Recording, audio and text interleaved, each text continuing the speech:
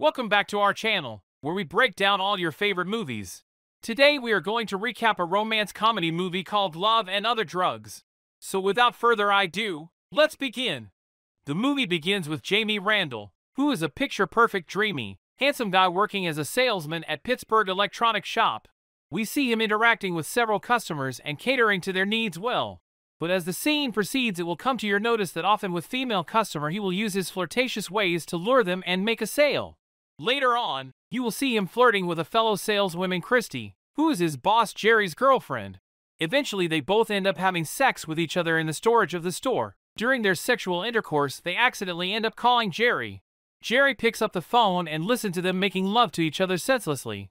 Jeremy ends up firing Jamie. Later that day, while sitting at the dining table, Jamie's brother Josh reveals to his family that Jamie has lost his job. When everyone inquires as for what reason he lost his job, they are told he had some kind of fallout with the company's management. Now, we can say by the look of disappointment on his family's face, it seems like they have a slight idea of the issue he can have with his management, because everyone knows he is a womanizer and that can be the only reason. While his family is still digesting the news, he decides to announce that he is considering becoming a pharmaceutical sales representative.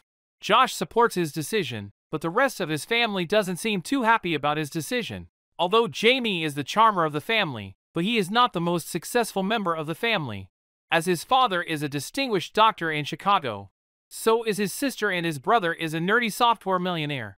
Plus the 90s wasn't the dawn of the psychopharmacological era, so his career choice might seem to be risky at that point in time. Jamie joins the pharmaceutical giant Pfizer as a sales rep with the help of his brother. He goes through a vigorous training where he is taught how to do sweet talk with the doctors, pharmacists, and nurses to whom he will be presenting and selling their products. During his training he ends up hooking up with the woman who is leading the training. I guess one can never let go of his old ways. After his training ends, he gets posted to Ohio River Valley to sell Zoloft and Zithromax under supervision of Bruce Jackson. On his first day, Bruce gives him all kinds of advice that how he will be selling the product to the doctors.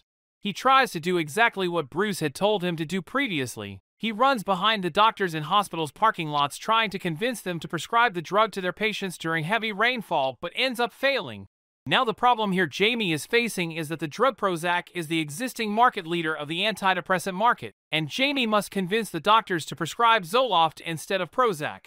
Bruce and Jamie were sitting in the hospital waiting for a sales appointment. They saw all kinds of beautiful and intoxicating saleswomen walking around, and starts discussing how companies are hiring strippers as their saleswomen.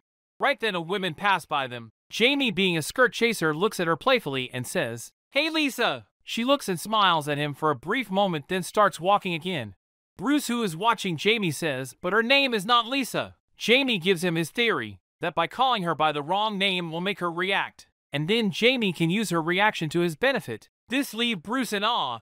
Next day, when they're going to Dr. Knight's office to convince him, Bruce tells him that this doctor is the key to their success, as a major chunk of the depressed teenagers in Ohio are his patients, and that is their targeted market too. So no matter what happens, they need to convince this doctor. As they were discussing this, they saw that in the nurse's room, Dr. Knight is shouting about some test results.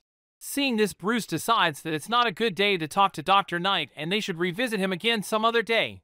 To try their luck again, they both visit Dr. Knight's office, in the hope that they will meet him. But as they were sitting and going through their game plan, a tall blonde hunk known as Trey Hannigan walks straight towards the receptionist and starts wooing her with his irresistible charms. Then he walks straight into doctor's office without any appointment. While Jamie's eyes are fixated on the scenario, Bruce tells him that this guy ranks in top 10 sales rep and he is one of the biggest reasons that they don't get a quota on Zoloft. Defeatedly, they walked out of Dr. Knight's office without meeting him. Suddenly Bruce tells Jamie that he, being the Romeo of every woman's fairy tale, can get them a ticket to Chicago, aka the Promised Land.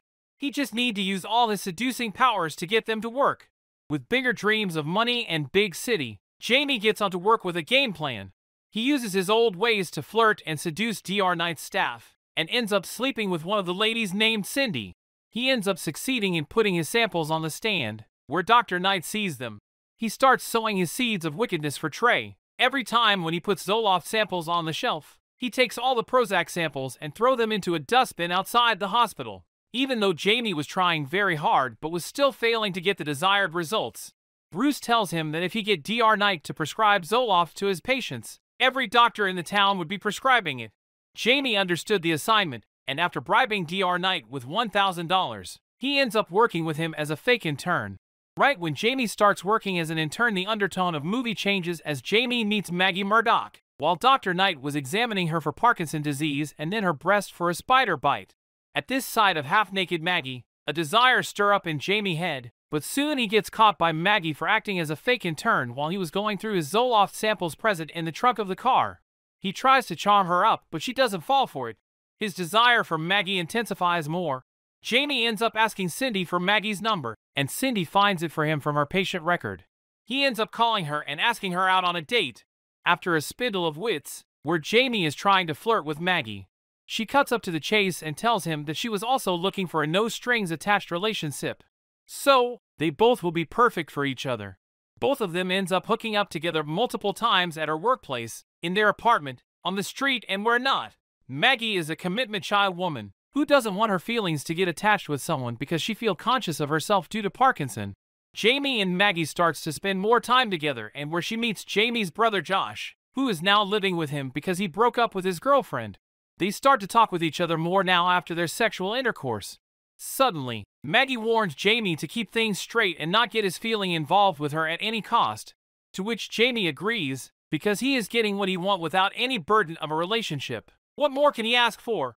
Have you ever heard the saying, karma hits you back? Well, that is what happens next to Jamie.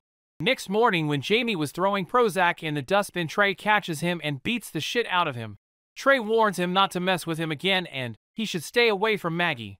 When he goes into the hospital after the fight, Dr. Knight's staff doesn't let him in for placing his samples. Cindy also acts cold towards Jamie because Trey has informed everyone everything about Jamie. After having a bad day at work, Jamie goes to Maggie's place with food to have lunch with her.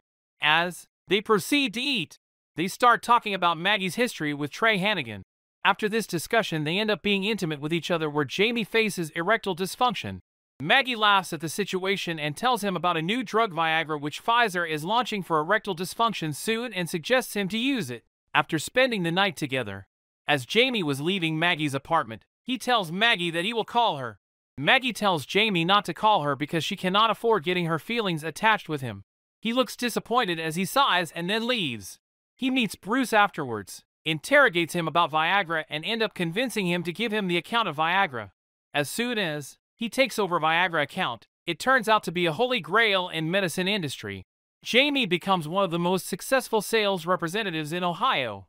Later, he convinces Dr. Knight to prescribe Zoloft.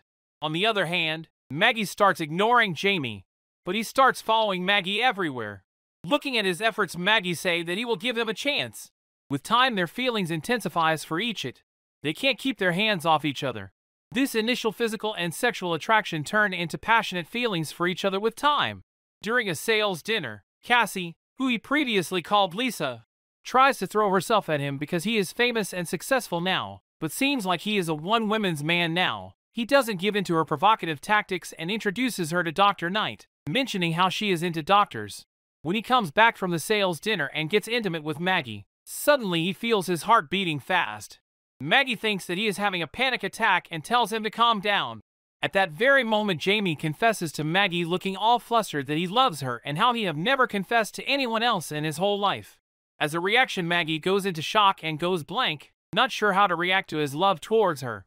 Apparently, when Maggie was with Jamie, she seemed to be happy, but when she was alone and have her thoughts all by herself, gets depressed about how her health is declining day by day. She believes that no one will want her because of her disease and will end up being a liability to someone.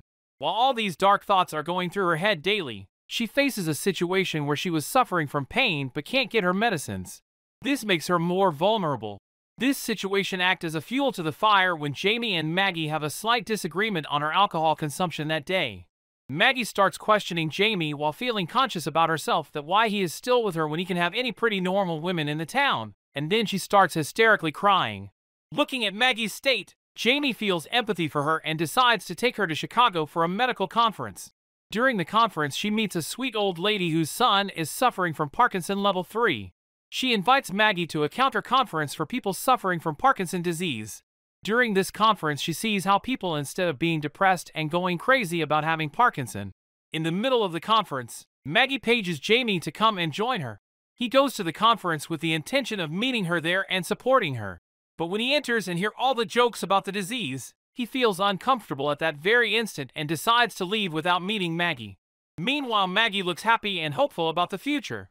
When Jamie leaves the main event, he meets a frustrated guy whose wife is suffering from Parkinson level 4 and is here for the conference. Jamie asks him for advice. The guy tells him to leave Maggie because this disease will take everything away from her which he loves about her. After listening to the guy, Jamie gets worried about his future with Maggie. After the convention, Maggie says sorry for behaving badly. She feels now for the very first time in her life, someone is there for her, and she is not alone in the cold world. She ends up confessing her love for him. But Jamie doesn't give any reaction as he was still distracted by the previous conversation. Jamie starts looking up for treatment options that Maggie can have and talks about it with Dr. Knight to help him. Because he is worried about their future together. What if this disease gets worse? He takes Maggie to places for her treatment. But they see no silver lining for the problem, and he starts getting frustrated. When Maggie notices his frustration, they get into a nasty fight, where Maggie claims that she will never get better and there is no cure. She has accepted it and he should also accept it. He must end his obsession. They should go separate ways in life because can't go on feeling like a liability to him. After their breakup, both feel an ache in their heart. They crave for each other's touch. But now they must swallow the hard pill of reality and move on in life. Jamie tries one last time to resolve things in between them by calling her, but he ends up listening to a voicemail. One afternoon, Jamie gets a call from Dr. Knight where he invites him to a party. He goes to the party and ends up hooking up with 2 women after taking a Viagra pill. When he wakes up, he figures out that is having Viagra drug reaction and ends up in the hospital. While he was sitting in the hospital, he gets paged by his office that he just got promoted and now he is going to Chicago, but he doesn't seem happy about it. Jamie goes to a restaurant with Bruce to celebrate where he ends up meeting Maggie, who is on a date with another guy named Justin. Maggie gets to know from Bruce that Jamie got promoted and is now going to Chicago. She looks sadly at him and says congratulations. Jamie starts packing his stuff. He then finds a tape of Maggie and him talking about their future and having kids together. All he can see that how deeply in love they are and realizes that he cannot leave Maggie. He goes to her workplace to express his love for her and to win her back, but gets to know she is on her way to Canada for a trip. He starts driving crazily to catch her bus up. He ends up stopping Maggie's bus. He gets onto the bus and starts saying he needs to talk to her. He starts confessing all the feelings he has ever felt for her. He tells him that he loves her and needs her in life until the day he is alive. Upon listening to this, Maggie starts crying and says, "I am going to need you more and that is not fair to you." In reply, he says that she don't need to, and they end up hugging each other. This romantic comedy ends up with Jamie not going to Chicago. Instead, he starts living with Maggie. He stops chasing money and instead starts chasing his dreams happily with the love of his life. Thanks for staying with us till the very end. If you liked the video, then please consider liking, subscribing, and sharing our content. We will see you in the next one.